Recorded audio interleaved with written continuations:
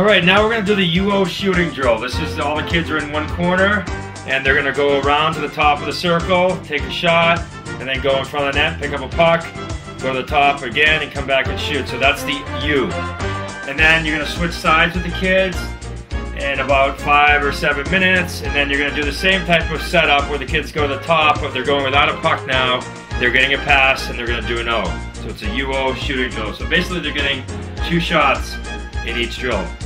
All right, so on this UO drill and shooting in general, shooting was my strength as a pro player and as a college and high school player, and it's something I worked on every single day, and I've been preaching this for 23 years that I've been doing hockey camps. I shot the puck 500 times a day. I worked on my wrists, I worked on my strength. You know, a shot doesn't just happen, you gotta work at it. So, a couple things that I am a big stickler for in every practice, and this is the coach's responsibility, is A, you gotta hit the net. Kids skate all the way, they do the whole drill, they come in, they fire the puck over the net, they miss the net. Every single time you hit the net, it's an opportunity to score. Second thing is after you shoot, you gotta go for your rebound. So I like to have the kids shoot and then hustle to the net and hit their stick on the crossbar. That allows them to go to the front of the net and realize that that's where you make your gold, in front of the net, getting rebounds. You gotta shoot to score. Shooting to score is a mentality, so when you go in and you're confident, you don't even see a goalie, you're just picking corners and you're firing away. You wanna shoot with a purpose. Every time you go in, you know, sometimes I'd like to work on my backhand, so I would take things in on my forehand, switch to my backhand, and work on that.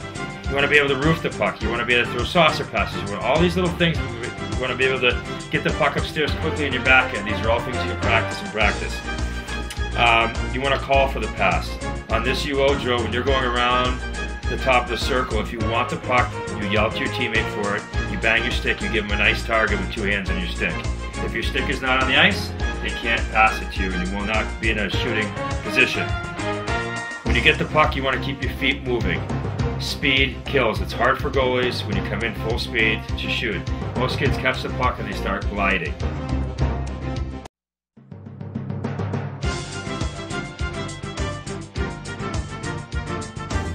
All right, now we're just gonna do a double shooting drill. First shot and rush to the net, wrap around, try to get it up in the air over the goalie. Ready? Go. Quick shot, around, try to get that puck up in the air now. Try to get it up. Good, excellent, go. You're going again, you're going again.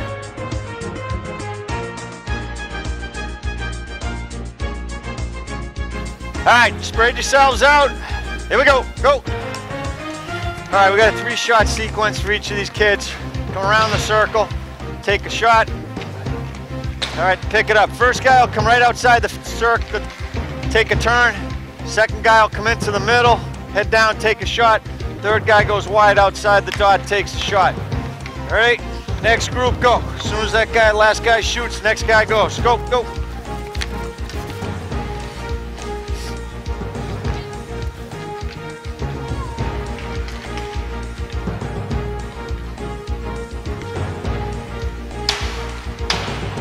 As soon as he shoots, you go. Go.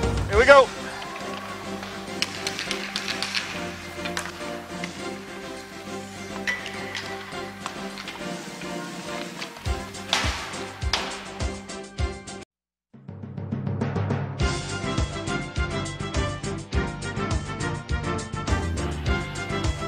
All right, so this is a shooting and a back check drill. You shoot, and then you continue to chase your opponent for the next shot, back checking. It's just continuous, shot, back check, shot, back check. You guys ready? So I'm gonna go around. Okay, go. Now I chase you, get ready, you're gonna go. Okay, go Isabel, go Isabel, now you chase. Okay, chase me now Isabel. Now I chase Mike, go Mike. Now you chase Isabel. Isabel chases me, and so on.